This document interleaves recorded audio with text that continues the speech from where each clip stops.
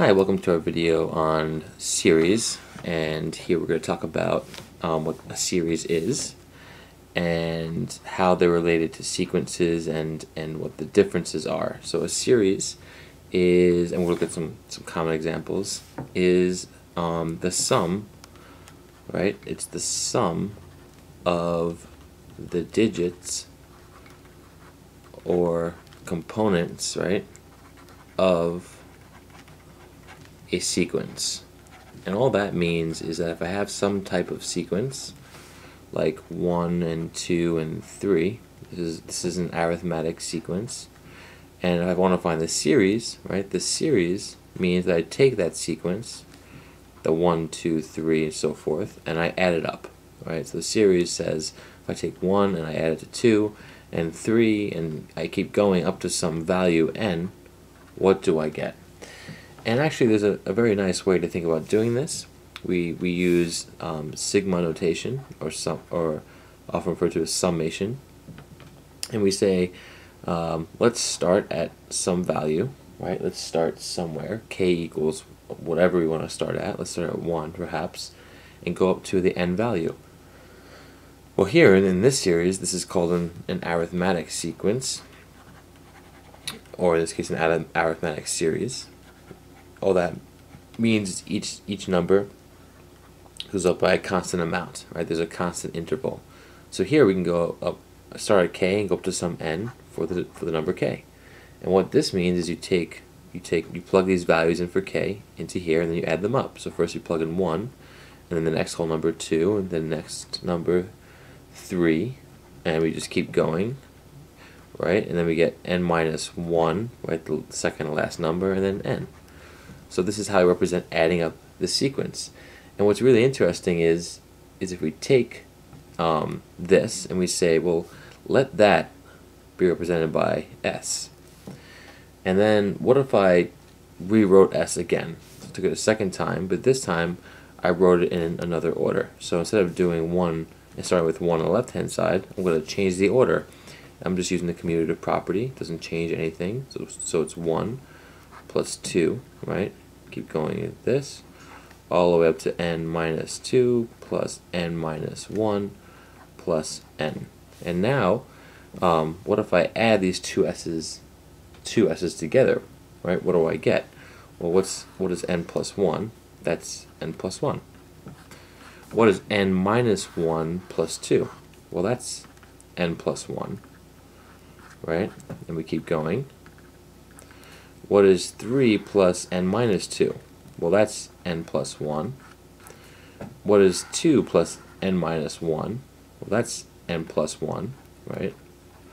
And last over here, what is 1 plus n? Well, it's n plus 1. So all we have really when we're adding up two s's, right? This equals two s's, are a bunch of n plus 1s. How many n plus 1s? Well, n of them, right? Because we're dealing with n terms. So really what we have, if we were to look at this, we could say we have n plus 1 terms, and that was equal to 2 s's. So if I want to know what s is, I can just solve this equation. And s is equal to n times n plus 1 divided by 2. And this is great because now if I give you a sequence, let's go back to our original one, 1 plus 2 plus 3, and I can stop somewhere at some number. Let's say we stop at 100. This is a good review example for the quiz. I can use this notation. I can say, well, I want to find out if I start at 1 and I go up to 100 and I add all the terms in between, I want to know what this equals. Well, what this is saying is that this term right here equals this, right? Because this was equal to s originally. So this equals n times n plus 1 over 2, right? Which is very nice because now we can solve this. What's n? It's this number right up here. So all we do is plug that in. It's 100 times 100 plus 1. It's 101 over 2, which is really just 50 times 101. And that's 5050. What a great fast way to add up every number from 1 through 100 is to use this relationship right here. And we can keep going with this and look at geometric series, right? Now, a geometric series is a little different. It says, what if we are adding up every number from, I don't know, 0 to some value n, and we have our base and our exponent, right? So now we're adding up numbers like this, and what we're going to get is, start with a to the 0 plus a to the 1 plus a to the 2, right? We keep going all the way to a to the n minus 1 plus a to the n. And again, what if we say that equals s, right? This equals to s. And then, what I could do here is combine this now in another interesting way. This time, all I'm going to think about is, what if I did a times s, right? What would that mean? Well, I would be distributing a to each of these terms, so all I'm going to get now, a to the 0 times a, well, that's just a to the first. A to the first times a is a to the second. A to the second times a is a to the third. I'm going to keep going with this, all the way to this term right here, a to the n minus 1 times a is a to the n. And then a to the n, right? A to the n times a is a to the n plus 1. So a times s is equal to this sequence right here. And then what if we said, okay, if I take away s, what's going to happen? And all we're doing right here really is playing around with all this stuff. Well, s equals a to the 0 plus a to the 1 plus a to the second plus a to the third, right, all the way up to a to the n. And we're subtracting here. And what happens here if I subtract? Well, a to the s, a times s minus s, what's that going to be? Well, here, this is a to the 0. I don't know if you can read that. But we're taking that away, and we're not taking it away from anything, so it's negative a to the 0. But then what's nice is that, these terms cancel out, these cancel out. We're just subtracting them from each other. All the way up to a to the n plus 1. So we have now negative a to the 0, right, plus a to the n plus 1. And so and now altogether this is saying a to the s minus s equals a to the n plus 1 minus a to the 0. And what is a to the n plus 1 minus a to the 0? Can we reduce that at all? Yes. A to the 0 equals 1. So this means that this equals a to the s minus s equals a to the n plus 1 minus 1. And if we factor s out on the left-hand side, we get s times a minus 1, right? And now we can finish the geometric series. We can say s times a minus 1 equals what? Well, it equals a to the n plus 1 and then minus 1. And we want to solve for s. That was our original goal. We want to know what that was. We divide both sides by a minus 1, so it's a to the n plus 1, right? A to the n plus 1 minus 1 over a to the a minus 1. And that is how we can solve for a geometric series. So when I was going to some Praxis test prep, they were nice enough to include some samples. And the one I came across was this. I like this one. We are adding up 1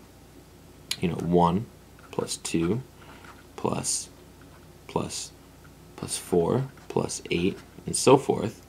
And actually, I'm sorry, let me move that. What you're probably going to see, or what you could see really when you're dealing with a series, you might be asked to add up everything in a series. This is a geometric series up to a certain point, all the way up to 1024. And then what you might have to do is figure out what's the formula to represent this. In this case, it's going to be 2 to the x, because we're taking each number and doubling it, so that means we're multiplying it by 2 over and over again. And so we're using powers of 2. So this is really a summation problem from k equals 1 to this power right here. So you have to ask yourself, what power of x gives me 1024? And I think the answer is 10.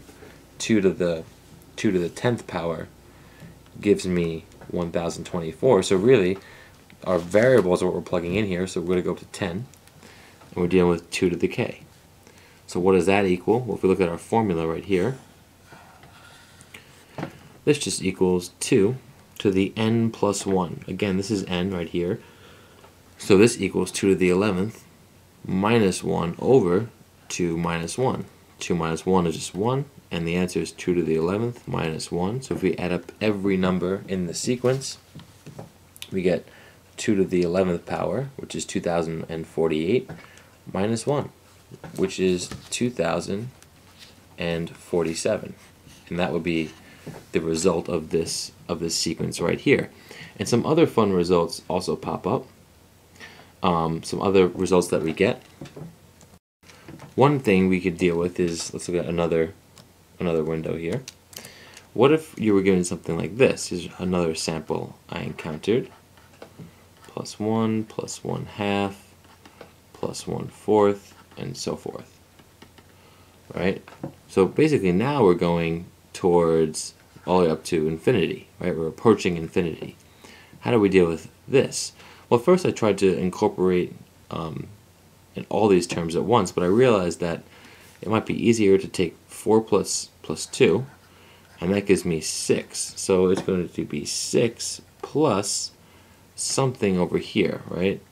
Some series over here. And what this is right here can be represented by the idea that you have 1/2, right, to the k power.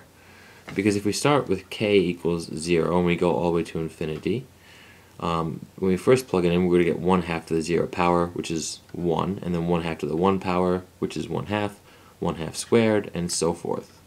So we're going to have this. And now this is a special case because we're going on forever in our problem. So I'm just going to simplify this. I'm going to rewrite this as 6 plus summation k equals 0 to n, right? Sum n, 1/2. Well, I guess I should say 1/2 k equals 0 up to some k. Maybe, I don't know if I've been messing that notation up the whole time. But this would be from k equals 0 up to some k. Right? And we have 1/2 to the k power. What's that going to equal? Well, one way to deal with that is just to rewrite it using our shortcut. This equals 6 plus 1/2 to the k plus 1 power minus 1 over 1/2 minus 1. Right, that's a nice easy way to simplify it.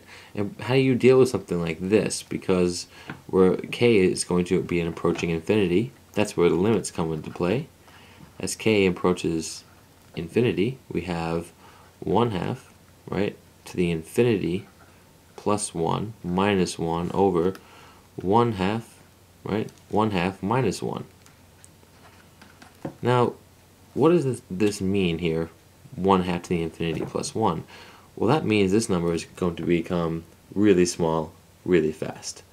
So if we just think about that, the limit as k approaches infinity of 1/2, right, to the k power, this is going to equal 0, because 1/2 is going to get infinitely small as we raise that exponent over and over again. So what we're left with is just -1 over 1/2, right, minus 1. And what's that? Well, 1/2 minus 1 is, we have -1 over -1, right, 1/2. And that just equals +2. So that means that in this sequence, everything here in the parentheses equals 2. So this altogether, we have 2 plus 6. And this sequence will give us 8, which is so cool that we can actually converge and figure that out. Now, some other examples you might encounter might involve cosine or sine or some combination of that. And one I came across during test prep session that I think is useful to look at is the case where n goes from 0 to infinity, but now we're dealing with the cosine, the cosine of 2 to the n, which means that we're always going to be dealing with an even exponent here, right? Cosine 2 to the n theta. Well, what does this equal? And you can start by plugging this in. It's going to be cosine to the 2 to the 0 of theta plus cosine of 2 to the 1 of theta plus cosine to the second theta, and I think you get the pattern here.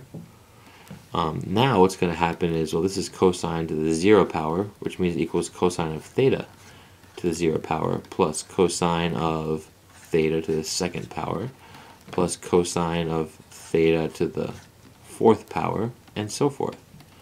Now for a function with even exponents only, and then we'll talk about the odd exponents, you can summarize this type of pattern. What you can say is that this is going to equal 1 over 1 minus r, where r is the ratio between the terms. Right? If you notice that, in other words, what do I have to multiply this by to get this term right here? What do I have to multiply this term by to get this term here? The answer is cosine squared. So really this is going to equal 1 over 1 minus cosine squared of theta. What's that? If you remember, cosine squared of theta plus sine squared of theta equals 1. So 1 minus the cosine squared of theta is just the sine squared of theta. And 1 over the sine squared of theta is just the cosecant, squared of theta. And actually that's so interesting to me that this actually reduces to that. Now you might also see functions where instead of 2n, the exponent is odd, right? 2 to the n plus 1. In that case, the sequence will reduce to a different pattern. This is for even exponents. And for odd exponents, we have a different reduction. And actually that's going to be a over 1 minus r squared. And a is just the coefficient, right? There's no coefficient here. And in fact, for the even function, we could have said it's a over 1 minus r.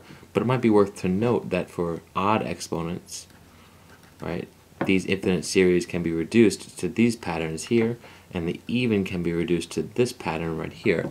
I'm not going to go into the details of why in this video.